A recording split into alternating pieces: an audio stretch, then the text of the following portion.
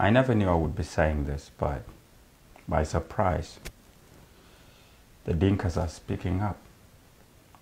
These people been fighting me. Every article that I put out online, they be pretending and attacking me and labeling me as a tribal artist. By now, you should know that I am a conscious musician who speak on the injustices or things that are facing our society and the youth. I just want to say that finally, who feels it knows it.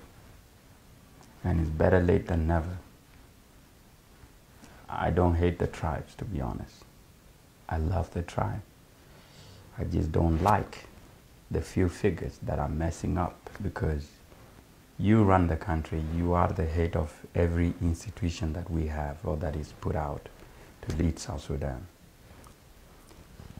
And the human rights abuses is too much. But thank you.